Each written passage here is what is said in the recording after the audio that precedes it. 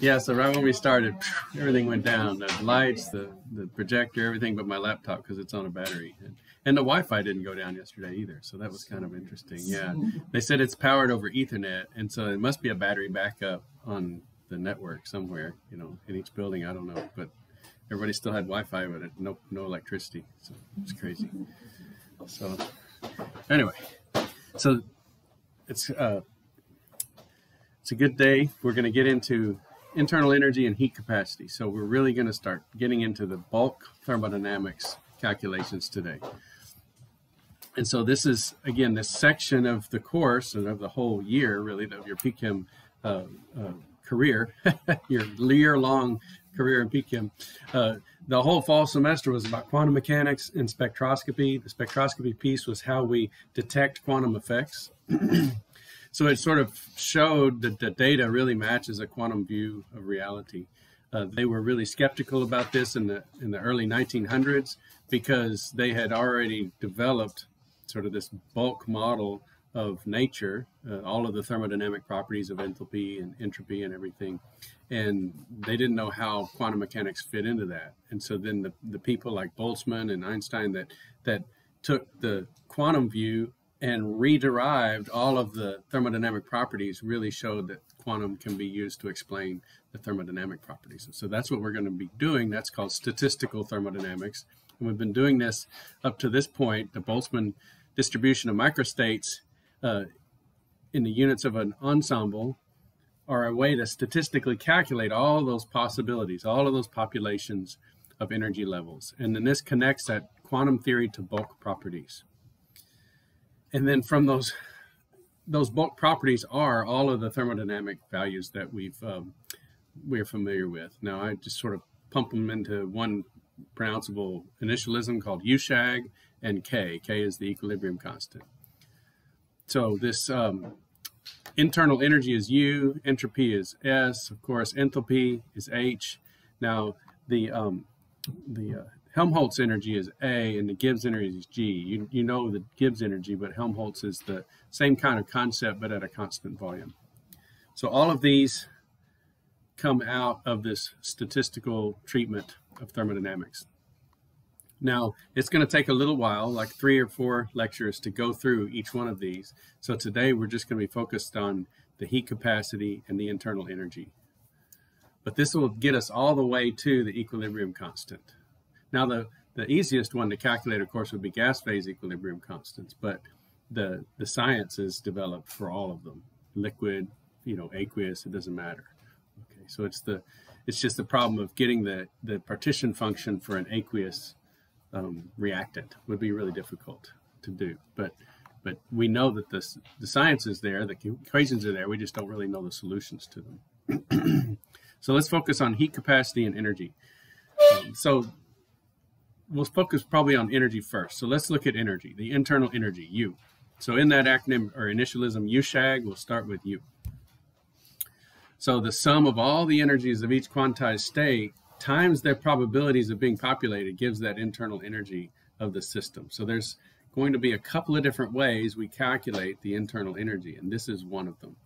Okay, you've seen this before. This was the expectation value that we saw in the probability lecture, so on the second day of class.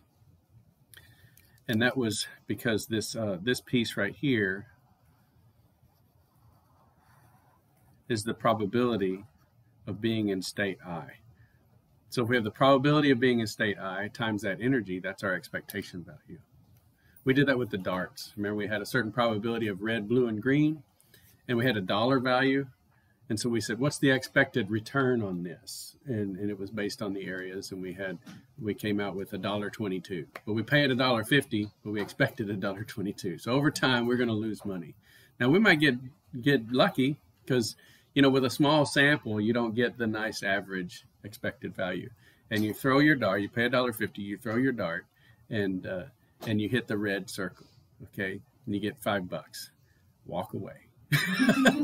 It's not going to get better than that ever. All you're going to do is dilute your winnings. And so you've hit a statistical anomaly, and I'm telling you, you're not going to win any more than that. Okay, so So this is a decision point. When calculating internal energy, you know, a problem may say, calculate the internal energy for this system. And if you can count the number of energy levels, then use this formula. Okay. Now, what are some situations where you can't count the number of energy levels? Translation, rotation, okay? So you really can't count those, even vibration to some extent. So really, if you're dealing with a molecular system, you're not going to use this equation. You're going to use this equation if it's a 2-level system, 3 levels. Even if it's a 5-level system, it'll be a long calculation. You may want to use Excel, but you would use this equation. So you find the partition function, or you find each individual Boltzmann factor for each level, then add them up. That's the partition function. Then you create your probability columns, and then you multiply probability by energy, and you add all of those up, and that's the calculation. Okay. And that would give you the internal energy for, you know, again, a countable number of energy levels. Okay.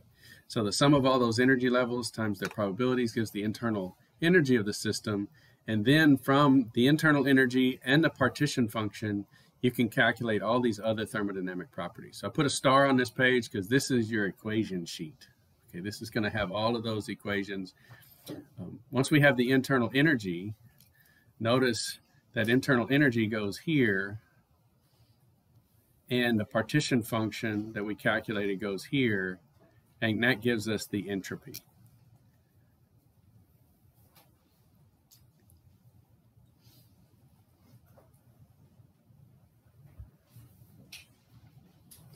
And then once we have the entropy, well, from the internal energy, we can calculate the enthalpy as well. So the internal energy can also help us calculate the enthalpy.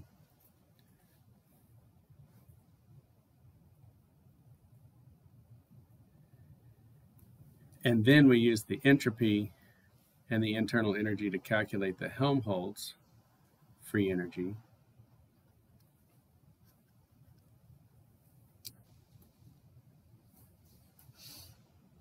And if we're not, that's if we're in a constant volume, which again is used a lot of times in chemical engineering because you have a reaction vessel. And so if you're looking at whether this reaction is spontaneous at high pressure, low pressure, or whatever, you're not at a constant pressure, you're at a constant volume. So you can run the pressure up to make your reaction go, or if it's low pressure, you can pull a vacuum on it and drop the pressure. But most of the time in academia, we use the Gibbs free energy, because it's at constant pressure, and all of our glassware and everything's open to the atmosphere. So if it generates pressure that's still at 1 atmosphere, so the volume's not really fixed, it can expand, it can contract. So if you're looking for spontaneity at constant pressure, then you use the enthalpy and the entropy to get the Gibbs free energy. So these are all of the equations that you can calculate once you know the internal energy and the partition function. Now, this would be for your particular species, your reactants and your products, right? You would calculate enthalpies, entropies, Gibbs energies, and then products minus reactants would be your deltas. Delta H, delta G, delta S. So products minus reactants, you take into account the number of moles and all of that, and you're then able to calculate all of your deltas, see if it's exothermic or endothermic. If it's delta G, we use the term erg, so endergonic, exergonic, so if it releases energy or takes in energy. Energy and heat are not exactly the same, okay? They both have energy units, but heat would be a random loss of energy. And energy can also be changed in terms of work, so we can do work with it. So if it's doing work, it's not heat. Okay. If it's losing heat, it's doing less work. So at the high temperature limit, we have this idea of equipartition of energy. So let's take that word apart before we do anything mathematical with it. So we talked about the partition function. Remember that? That's how we partition the atoms, molecules, or ions, or whatever in all the different quantum states. So what happens if we put equi in front of that? Same, right? They have the same population. I mean, we're just populating everything equally. There's no statistical difference between all of the options. And that's what you have if your energy spacing is really close together and your temperature is way up here. That there's no probabilistic difference between my thumb and my pinky. Okay. So it's an equal probability that we would be in any one of those states. And that's what we have in this situation. So at high temperature, we have equipartition. So we could put molecules in all of the levels. There's really no difference between a vibration, a rotation, or anything like that. And the translation, rotation, vibration, all those individual partition functions that we calculated, they pretty much go away. So I really just showed you that to build a bridge over to the partition function and the molecular partition function. I also wanted you to see how Gaussian was calculating those things. But in reality, we use these simplified equipartition energies. So at high temperature, the volume is so much greater than that thermal wavelength that this just converges to 3/2 times the number of moles times the gas constant times the temperature. So 3/2 nRT. So we get 1/2 nRT for every degree of freedom. And so we have, 3 degrees of freedom, so we have 3/2 nRT. And so let's just check the units. This is moles. Okay. This is joules per mole Kelvin. So that would be the 8.3145. And then this is Kelvin.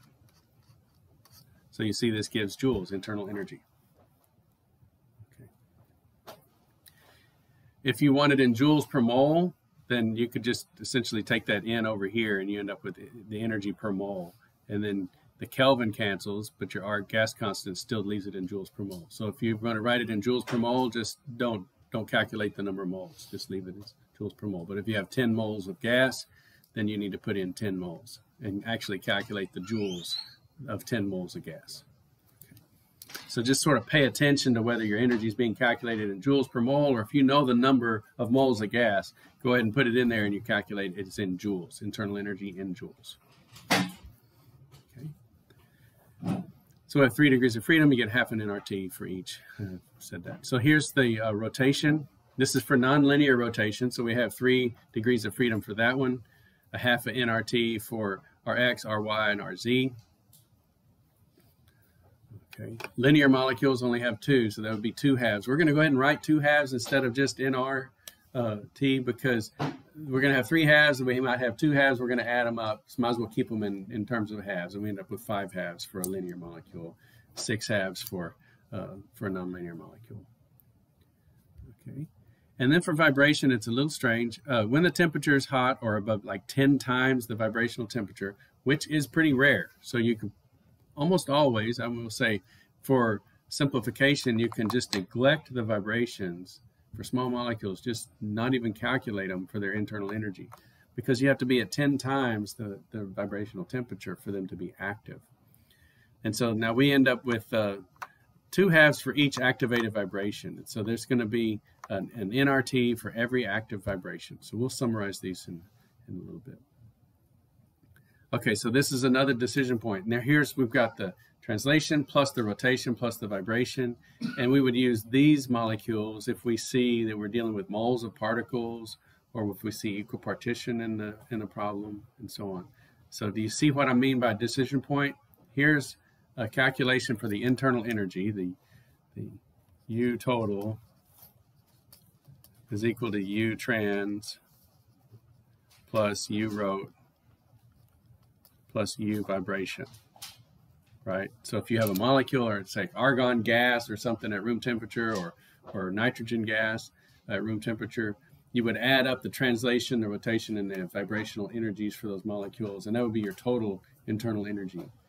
Do you see how we're not counting energy levels? We're not getting into the translations and the rotations. We're calculating the degrees of freedom, but we're not counting individual energy levels to come up with Q. You don't see Q anywhere in this. You don't, yeah. And that's in contrast to this earlier one when I was saying you have this decision point here, right? If you can calculate the energy levels, then you can use this equation for the internal energy. So if you have 5 energy levels or 3 energy levels, then this is the one you use. I'm just sort of emphasizing that because so many students in the past have gotten confused by that. Like, which equation do I use for internal energy? Okay, so I'm just trying to pound that home. If it's equipartition, or if it's the number of molecules, or ideal gas at room temperature, you can't use this one. How are you going to sum up all of the probabilities? of all the energy levels. There's just no way. It's an uncountable number. Even for argon, at room temperature, 1 atmosphere was 10 to the 30. That's a long sum. We could do those integrals and so on and use Gaussian's equations, but at really high temperatures, it simplifies to this. So this is super easy. Okay. All right. Now, we didn't have electronic on there, and we've already kind of covered this, but we'll re-emphasize it. So that thermal excitation to an electronic energy level, so going from, say, the HOMO to LUMO transition, is almost never considered because the temperatures needed are greater than the bond energies. So again, even if we excited everything, we would have an equal number of antibonding and bonding states, and so the molecule would fall apart. So let's talk about heat capacity. So here's our first definition of this term, heat capacity.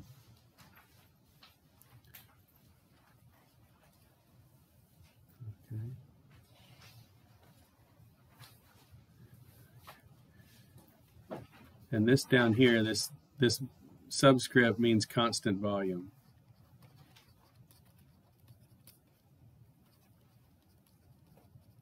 There are two types of heat capacities. There's the constant volume heat capacity and constant pressure heat capacity. So if you see a little subscript of P, that'd be a heat capacity at constant pressure. This is heat capacity at constant volume. So I've had to move the little trans for translation. I had to move it up to a superscript so that we could see that this is a CV that we're calculating, not a CP. And this is the definition of heat capacity. It's the partial derivative of the internal energy with respect to temperature. So how does energy change with temperature? Now for the Boltzmann distribution function and the partition function, we could get in there and take the derivative of that for like a 2-level system and calculate it.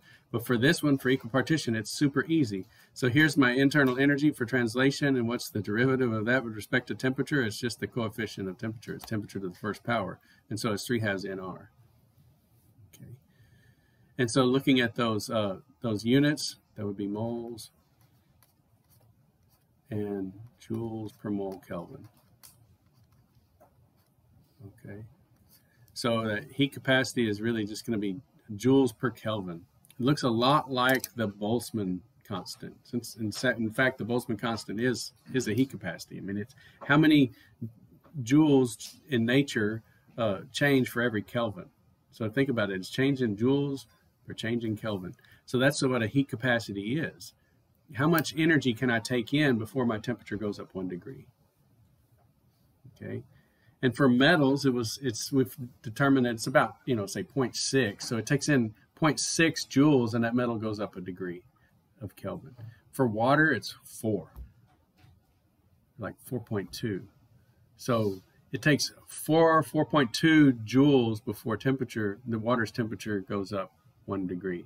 So do you see how water has a higher capacity for heat? It can take in 4 joules of heat before the temperature goes up 1 degree. And metal, only 0.6, and before it goes up 1 degree. So you see how this heat capacity term makes sense. Just the language, the grammar. I'm really pretty happy with some of the language of PChem. Is a lot of it just makes sense. Equipartition, heat capacity. These things, they have, and not everything, but a lot of these terms really do. If you just think about what the term is, it makes sense. Heat capacity. How much heat can something take in before the temperature goes up 1 degree? Okay, and you kind of think of a bucket, like a metal is kind of like a grad cylinder. You put a little bit of volume in and the temperature rises real fast. And water's like a big bathtub. Put a lot of energy in and the water rises just a little bit. So it has a bigger capacity. So rotation, so for 2 different types, linear rotation, again, the derivative of that is 2/2 nR. Nonlinear rotation, 3/2 nR. And then for vibration, we just have, again, nR. Now, this is, for vibration, we talked about the number of active modes. And so I've introduced a new little term here, this A. And so A is the number of active modes. Since there's 3n-6 vibrations, there might be a few vibrations that are active. They're really low frequency vibrations. But again, for room temperature, I'm going to make the call because whenever I'm making problems and I say calculate the heat capacity at room temperature, A would be 0 at room temperature. We'll see at the end of this lecture that it's not, but there's really no easy way to know. And so we're dealing with small molecules, and so like water and ammonia and those things, A is essentially 0. So it's a safe assumption. And then when T is greater than 10 times that vibrational temperature, the mode becomes active, and so then we get another unit of NR for every one of those active vibrations. This is the actual reason why all of our different substances behave differently. Notice how the translation and the rotation has nothing in there related to the mass of the particle. So that's totally independent of what that molecule is. So the internal energy of argon gas, the translational piece, is the same as the internal energy of nitrogen or benzene or whatever. There's no identity of the particle in there. At least for translation, it makes no difference. Rotation, there's linear versus nonlinear. And atoms don't rotate. So you can't have a rotational piece for argon. You might want to write that down. So monatomic gases have no rotational component. A lot of people mess that up. So if I'm asking you to calculate the internal energy for nitrogen, you would include the linear rotational piece. If I ask you to calculate it for neon, there's no rotational piece. It's just translation. Yeah. And if I ask you to calculate it for water, you have to take the translation and the nonlinear rotation. So those three would be different. Neon versus nitrogen gas versus water. Okay, but you're not calculating a difference between nitrogen gas and oxygen gas, because they're both linear. They're going to have exactly the same internal energy if they have the same temperature, because it's in the rotations and the translations. Those, we have equipartition for those, and so there's really no statistical difference between those two. Just to be clear, I was taught in chemistry, if I ever saw the terms, pick an element gas, that meant it was diatomic, which, I mean, yeah, well, it's linear. But when you say nitrogen gas or oxygen gas or argon gas, yeah, you're not necessarily meaning diatomic. Well, I am for nitrogen and oxygen, but the noble gases are monatomic. Okay, so that's either mistaught or misremembered. Yeah, so that noble gas column is going to be single atoms. But chlorine, fluorine, oxygen, nitrogen are diatomics. And then iodine too, the iodine vapor. I guess bromine has a decent vapor too. But yeah, so the halogens for sure are diatomic. Oxygen and nitrogen. I've never seen any problems where we have sulfur or phosphorus or anything like that.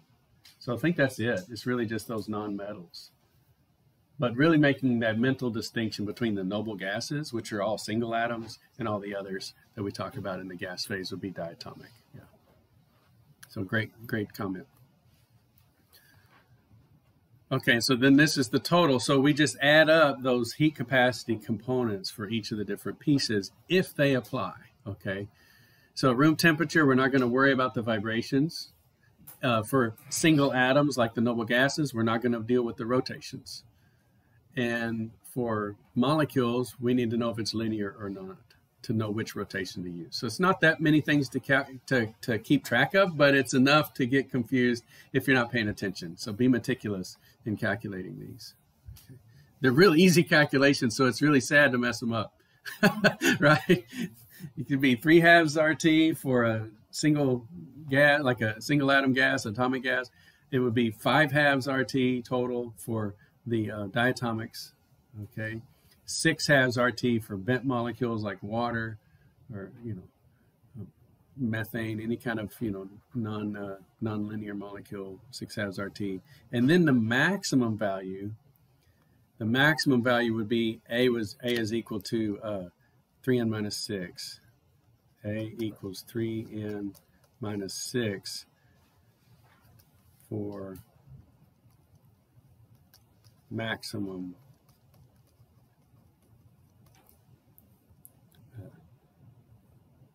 values.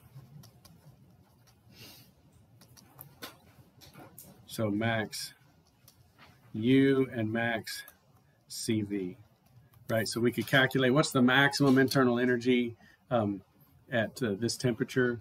So we pick that temperature and we calculate all of these, and then we have in there also the 3n minus 6 times the number of moles times the temperature, times R. Okay. So if we want the internal energy, we put temperatures on all of these. We multiply all these by temperatures. If we want heat capacities, we leave the temperatures off. We're just sort of calculating that coefficient.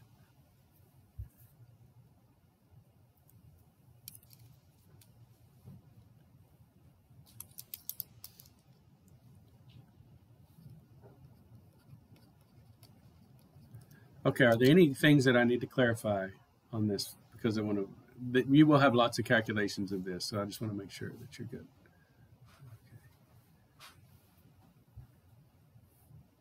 Okay, so then here's another way to simplify it. So the total, so let's go ahead and do a problem. Go ahead and get your pencils out and your calculators, because this is a numerical problem. So go ahead, you're going to have to multiply by R and all of that stuff. So.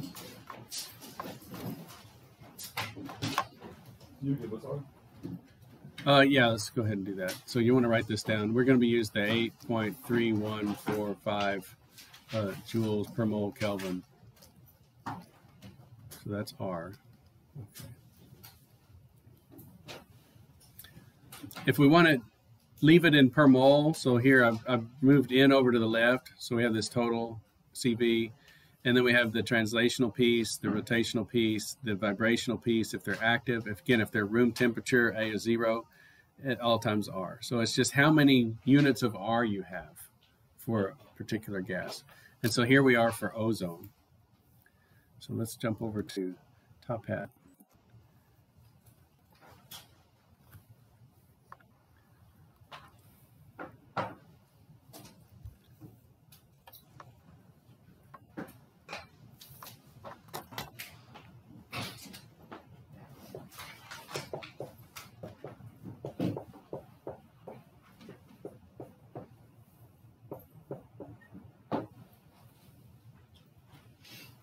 And so we'll leave the calculation in joules per mole Kelvin. So it's just it's going to just be a number times R. Go ahead and multiply that out.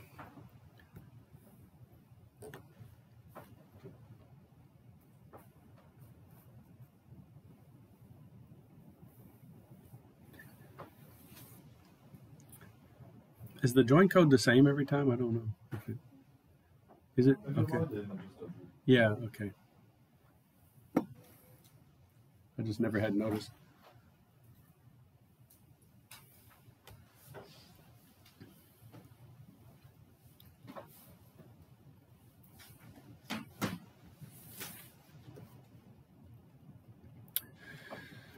I've talked about ozone. Do you remember how to do the low stop for that?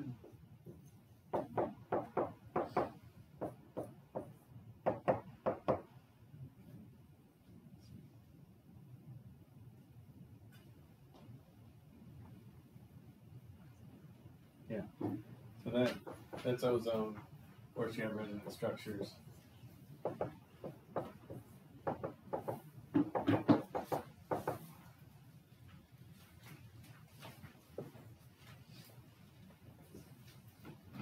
Because that central atom has 3 domains, it's bent. So that'll help you in the problem. You may be wondering, hopefully not, but you're like, why do I need to know that?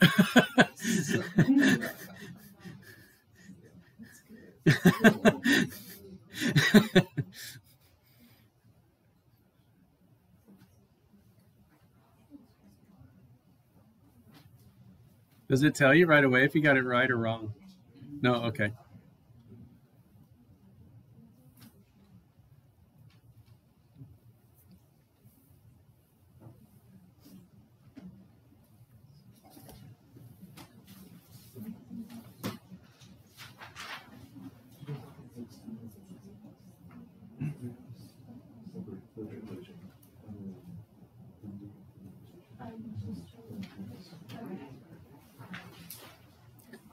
Oh, I wanted you to calculate it at room temperature. Oh, at room. At room temperature, sorry. Yeah, so A is 0 for that.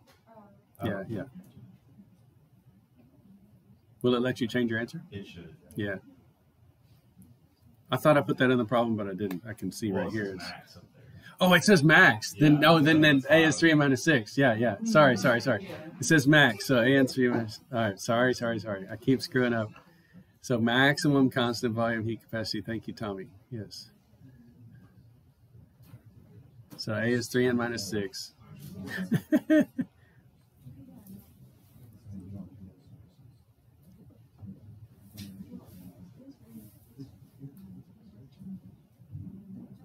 And y'all can talk to each other. I know you're kind of whispering, but you don't have to whisper.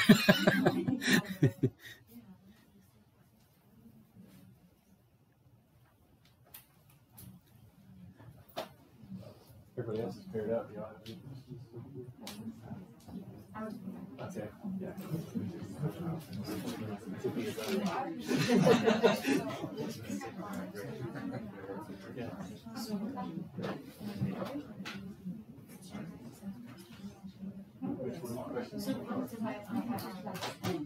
Yeah, that's just the number of questions. We're going to leave it as per mole, so we don't have to type into the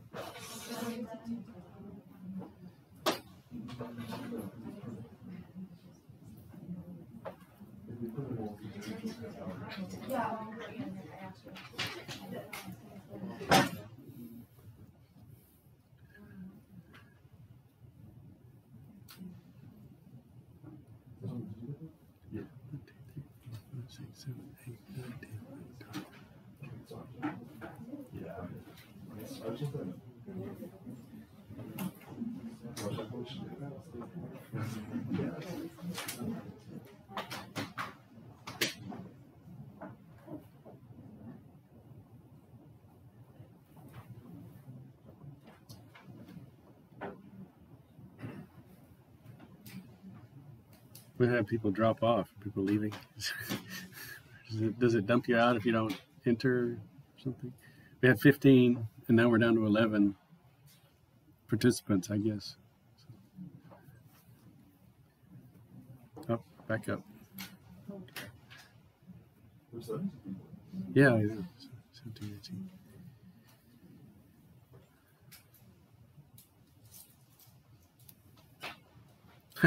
It was 11 of 12, and then it went 12 of 13, like they both changed at the same time.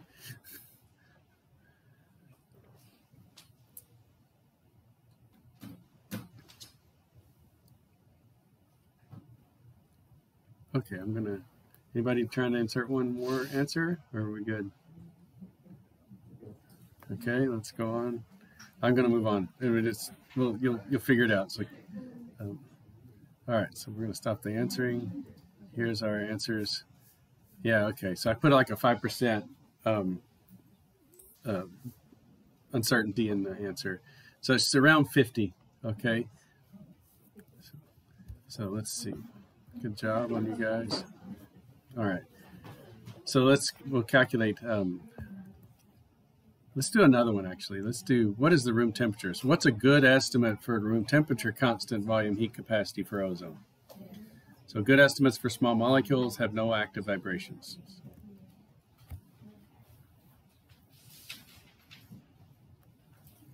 So now that you struggled through the last one, this one ought to be a lot faster. You probably could just, hammer it out on your calculator.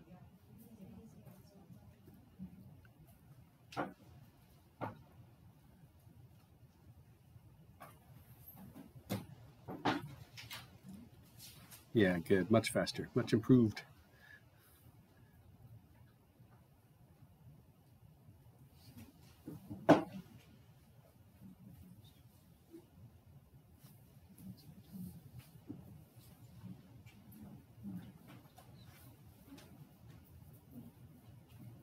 Let's do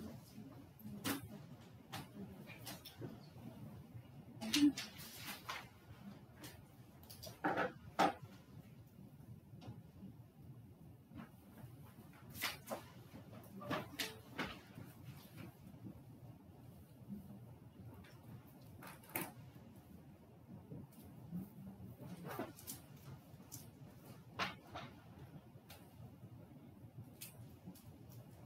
Okay. I'm tempted to move on because it's got to be pretty quick. It's just 3 halves plus 3 halves. So it's 6 times r divided by 2, or just 3 times r. So you got, what's 8 times 3 is 24, so it ought to be close to 24. So let's go. Let's see what we get. Okay. Very nice. So between 23.6 and 26.1. So good job, everyone. And okay, so we'll go to the next slide. Okay, so then we have, again, very simple calculation, and you don't have to do the 3 plus 3, so 6 halves times r and then divide by 2. You can take 6 divided by 2 and get to 3, and it's 3 times r. So with 5 halves, I don't know, you can make it 2.5 if you want. So here's what's going on with a diatomic. As it's really, really cold, okay, it comes up, so like here's absolute 0, but we really rarely see really, really, really cold molecules. And that was one of the things that Einstein fixed, but right away it comes up to 3 halves. So that's the translational heat capacity, right? So this is right here, CV translation. But this drop off, when in the fall, when we went through the 4 failures of classical physics that led to quantum thinking, 3 of those were spectroscopic. The hydrogen atom, line spectra of hydrogen atom, the photoelectric effect. So electrons would come off of this metal surface, but below a certain wavelength, or above a certain wavelength, they wouldn't. So they didn't understand why the electrons seemed to be bound. And then, you would think that they could come off with any kinetic energy, that there wouldn't be a threshold. And they were sort of discovering orbitals at that point. And then the third one that was spectroscopic was the black body radiator, that the curve of heat coming off of any object was the same no matter what the object was made of. And so it was this strange phenomenon of black body radiation. So those 3 were spectroscopic. The 4th one I said was the heat capacity dropped off below its classical value of 3 halves r at cold temperatures. And they had no way to explain that, So they just thought this was a material property, that the heat capacity, sort of nature's base heat capacity, was 3 halves r. And then it could get bigger than that, but it couldn't get any lower than that. And then if they cooled it down, they started to see it drop off. And so they couldn't explain that from classical physics. We really didn't explain that with spectroscopic methods in the fall. We had to wait till now to explain it. And that's when those translations sort of become quantized. Okay, so the quantum effects of translation starts to drop off. Then as you warm up, let's say you have a diatomic, it warms up, then you get that 5 halves r, that rotational piece. And so now it can hold more energy in a given temperature because it's got the rotational manifold that it has access to. It has access to the translational manifold, and then you start activating those rotations. And now you have enough temperature that you can populate those rotational energy levels. So again, that increases your capacity. I can put more energy into the molecule without increasing its temperature. Do you see how weird that is? Think about what I just said. I can put more energy into a molecule without increasing its temperature, a substantial amount, okay? So we're saying it has different slopes. That's what heat capacity is, energy in temperature. So they have a different slope, okay? And then, so like 5 halves versus 6 halves, right? A bent molecule has a more gradual slope. I can put more energy in and the temperature doesn't rise very much. Okay. So actually the heat capacity would be energy on the y-axis and temperature on the x-axis. And so I could put more energy in and temperature doesn't change much. So it has a higher heat capacity. And then if you start to activate those vibrations, then you end up with, for a diatomic, you only have 1 vibration, okay? And so then you add another 2 halves to the 5 halves, and so we end up with 7 halves R. So here we have translation, rotation, and vibration are all active. And then if you keep putting in energy, you get the dissociation of the 2 atoms. So we split apart the bond, and now we have 2 atoms and it's just translation. So that's what that T is for. And then we have a heat capacity of 3 because it's 3 halves for each of the atoms, but we have 2 atoms, so we have 2 moles, so it adds in another set of 3 translations. So again, that molecule breaks apart, and even a HOMO to LUMO transition in 700 nanometers would be a 20,000 Kelvin temperature. So let's look at some real heat capacity data. So we did all of this heat capacity stuff. It's all very theoretical. It's so and so many numbers of R in terms of the heat capacity. So I went to the CRC and pulled out about 20 or so interesting molecules and some atoms too, like gaseous argon. You could, heat up anything like copper and mercury and get that to be in the vapor phase. And so, so the 3 halves R would be our theoretical, using equipartition. This is our theory. These right here.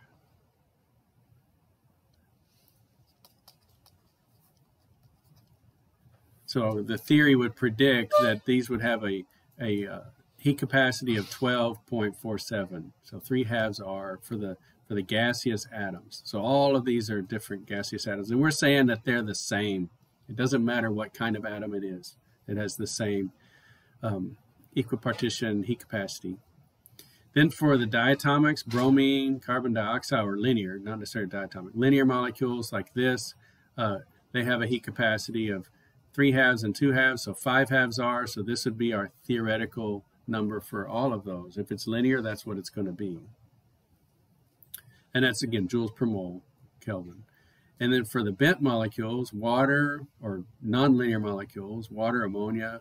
I saw this thionitrosyl fluoride, and the only reason I picked that was because it had the molecular formula NSF, like the National Science Foundation, so I thought that was cool.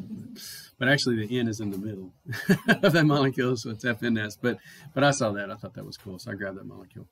Acetone, benzene, even carbon-60.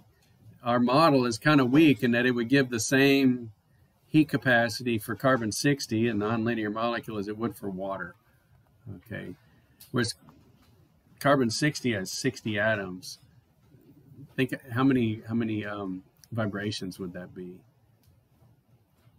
3N is 3 times 60, so that's 180 minus 6. Okay, so 174. So it probably has a higher heat capacity than water. Some of those vibrations are probably going to be active. Okay, so our assumption at room temperature that a gas phase molecule is only going to have no active vibrations. Well, at room temperature, C60 is not a gas. Okay, so if it's a gas phase molecule at room temperature, it's probably a small molecule and probably has high frequency vibrations. Okay, so let's look at the real things here. So here, argon is very close to the theoretical value. Gaseous copper, gaseous mercury, also pretty close to the theoretical value. So that's neat. It works for a small noble gas or a really big bulky mercury. Aluminum and uranium, not exactly sure why they're higher, okay? But they're higher. They have a little bit higher heat capacity than the theoretical value. Let's look at bromine and carbon dioxide, these linear molecules. A bit higher, okay? It does make sense that all these would be higher because there are other things a molecule can do. The vibrations might be partially activated. Okay. And then in water, you see water is very close to the theoretical value because those vibrations, the bend is 1,500 wave numbers. The CH stretch is 3,000 wave numbers. So divide those by 0.7 and you get the vibrational temperature. So it's really hard to activate the vibrations in water. But in carbon-60, that's the heat capacity for C60. Yeah, so it's not quite the theoretical value. You calculate 25 and the answer is 500. You're off a little bit. Yeah, and so I went through here and just kind of looked to see what the differences are. And if we put those in the active vibrations, even though there's no vibrations in a single atom, okay, so it's not really, doesn't really make sense. I put percent active, not applicable because there are no vibrations there. So for bromine, it's higher by 6 which is like 83% of that bromine stretch is activated. So instead of A being 1, it's like 0.8, and that would get you the experimental value. For carbon dioxide, that bend is 600 wave numbers.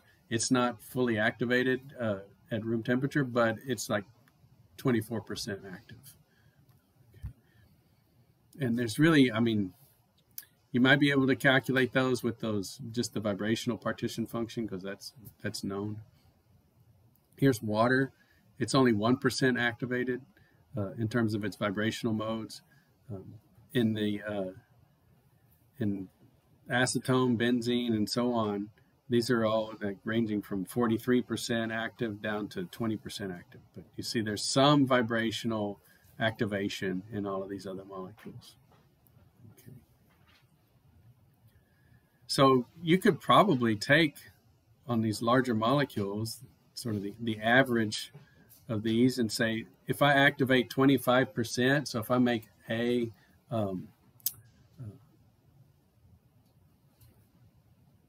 3n minus 6 times 0.25, then I would get pretty close to an experimental correction. That would get me really close to C60. That would get me really close to benzene. I would be a little bit under on the NSF molecule. I'd be overshooting it for water and ammonia. Those molecules are just so small. And so, but you could come up with, again, you've got your theoretical value. You know it's not going to quite match that. How many vibrations are active?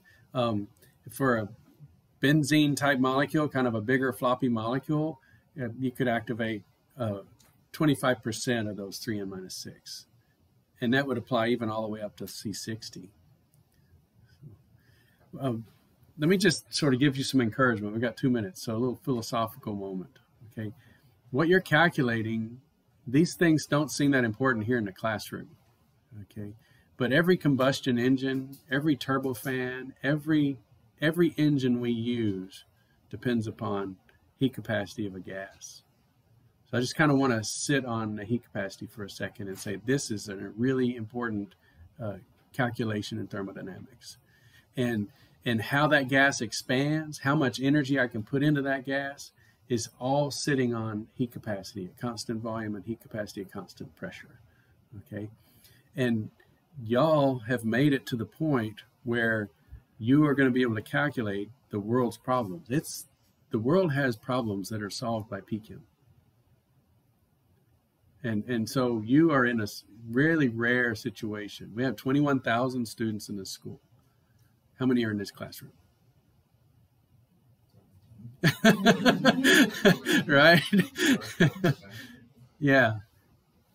It's just, I want you to just kind of think about it and be encouraged. And every one of you deserves to be here. There's no imposters here. You wouldn't get here if you didn't work your butt off to be sitting in that chair. So just chew on that and have a good day.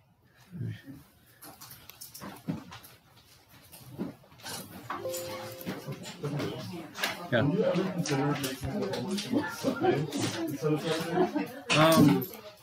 Let's see.